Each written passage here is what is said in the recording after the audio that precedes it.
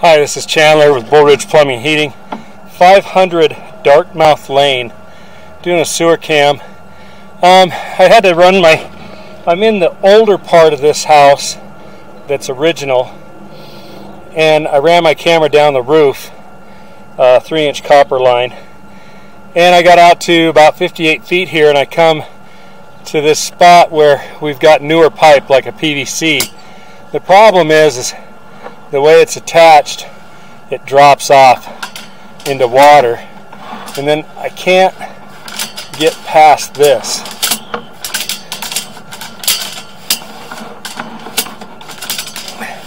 Just won't allow me to go over that hump. So I believe this is the T that ties in the newer bathroom in the newer part of the house to the south. So I'm going to start coming back here, show you what I'm seeing, and then I'm going to attempt to go down that other stack and see if I can get farther than this point. So coming back, appears to be a clay pipe, maybe cast iron right here. Nope, clay pipe.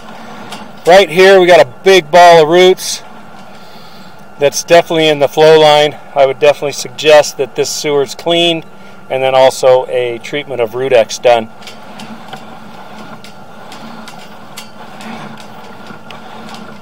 Some more roots right here impeding the flow line. You can kind of see how that water's pushing around to the left-hand side.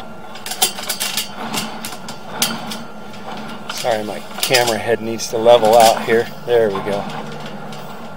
Another ball of roots right there at 46 feet.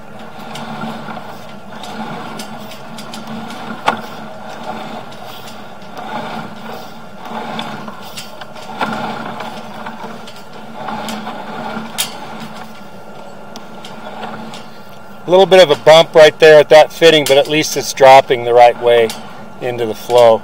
There's also some roots that are growing there because that fitting has separated a little bit, which is common with this type of piping at this age. I'm going to make another little turn right there. Looks like we've transitioned to cast iron, so we could possibly be right where the new addition starts with the old house.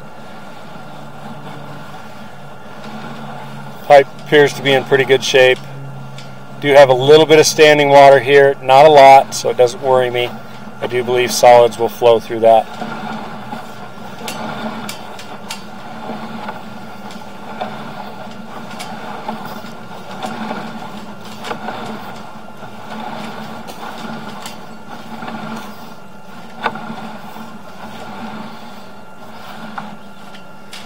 All this looks pretty good. Now we're making our transition, and we're coming straight up the vent pipe right here. And I've got water droplets on my head, so that's why we're not getting a very good picture. Coming back out.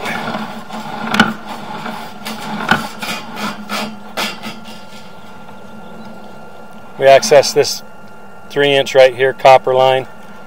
You can see the satellite dish to the garage. Here's the backyard. Here's the front yard.